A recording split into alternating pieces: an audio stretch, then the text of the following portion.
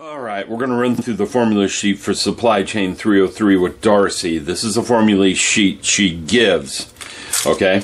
Now, I'm not particularly fond of her formula sheets because they're too chaotic, too random. They're not organized well. And up here, she talks about what a hypothesis test is, statistical hypothesis, a statement about the theory of value of the population. This is HA she's talking about right there, not HO, not the null. This is alternative. The purpose of a hypothesis test, to aid the manager or researcher in reaching a decision about a population. Okay, the null hypothesis, this is a statement about the parameter of population. This is generally written by the status quo, which we accept to be true, and pending further information. And the alternative or research, this is HA. A statement of which contradicts the null. In fact, HO and HA are supposed to be direct opposites. And that's what she's saying right here, contradicts the null. We accept the truth or alternative hypothesis, the null, only when sufficient evidence is obtained. She's not doing a good job of listing what HO and HA are here. They are opposites. There's three different types, which she does give way down here. Here's the three different types of HO and HA. It's probably going to be way more useful than what she is saying way up here. Okay?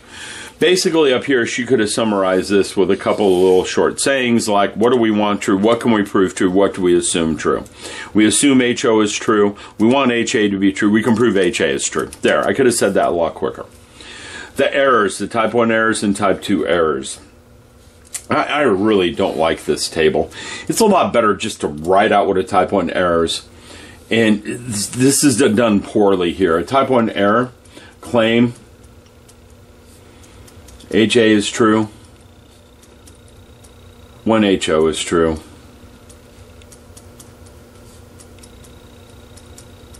That's much better in the table, and it's much better in what's here. Type 1 error, assume HO is true. Alphas are probably rejecting HO.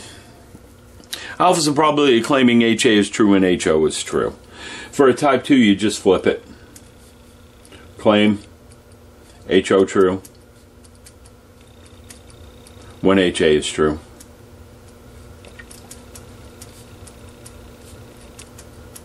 So for type 2 error, you just flip the type 1. Okay? Now, she's telling you if you decrease alpha, beta increases, vice versa. That will be useful on the exam review. Okay? Now, moving on to this right here, she's going to go through the three different types of hypothesis tests now. You have categorical, numerical, and less than 30 numerical, and greater than 30. And she's not going to do a good job of explaining this. This is numerical and greater than 30. Okay, it doesn't have to say normal because according to Darcey, if n is bigger than 30, it's normal. Okay, down here, this has to say normal. It's numerical, and n is less than 30. And she should state all this, but I bet she doesn't. Okay, only t-table only if n is less than 30, and then we can use the if n is greater than 30, we use these in approximation. Nowhere does she say in here that it has to say normal. And what's really annoying is why is this between the two? These two are kind of, you use one or the other. And why is all this in between? I don't get it. Here she's saying for a two-sided hypothesis test and a confidence interval, mu are equivalent. So when should you use a confidence interval? If we have no particular idea of the value of mu, we use a confidence interval. If we have to make a comparison, then we use a hypothesis test. Basically, if you're trying to find a number, it's a confidence interval. If you have the number, it's a hypothesis test. All of this should be way up here. It should not be here. It doesn't make sense that it's there. It's out of order. Now, if we go to the second page, she's now got the categorical one. Keep in mind, n has to be over 30. Okay? So this is just the categorical test. She doesn't say that anywhere, just n is over 30. P-value, she says, the definition of p-value right here. P-value is probably assuming HO is true, the test statistic more extreme. Okay? It's basically saying the p-values are probably we have this data if we assume HO is true. A small p-value means we observed a value in the tail of the distribution. The smaller p-value, the more evidence we have to reject HO. So small p-value, reject HO. Okay? P-values are useful and reject HO. No one does this table, just her. Okay, the general rule, P less than alpha reject. She could have just said that instead of all this stuff that you probably won't really deal with. Okay, p-values computed to the tail areas. Okay, in other words, you need to draw a picture of your HA over here, and once you have your picture of HA, you calculate your p-value. P-value is called observed. You should need to know this, and alpha is the given or stated. And now she's telling us the p-value rule here. Now she's getting into this two-sample numerical. And this is the categorical.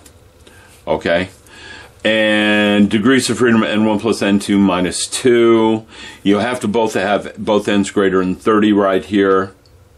Okay, now if it already says normal, then you have to have this. So if it states normal, over 5. If it doesn't state normal, n over 30. And the following hypothesis tests in CI should be used an observed number yes or no d samples at least 5. That's new. She in the past had been saying n greater than 30, just like up here, but nope. Now she's saying n times p is greater than or equal to 5. N times 1 minus p is greater than or equal to 5. And this is for group 1.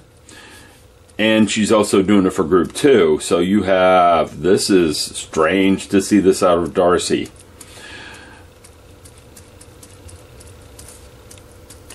This is what she's saying right here. She says for both groups this has to be true.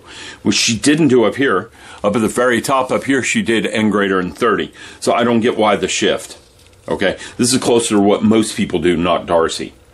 Now one thing in here, this P thing right here, you have to be careful because that P thing is, wow, yeah, that is just weird ass equation. This P thing here is x1 plus x2 over n1 plus n2. I don't know why she's doing all this right here, because this boils down to this equation. That's just really, really freaking weird.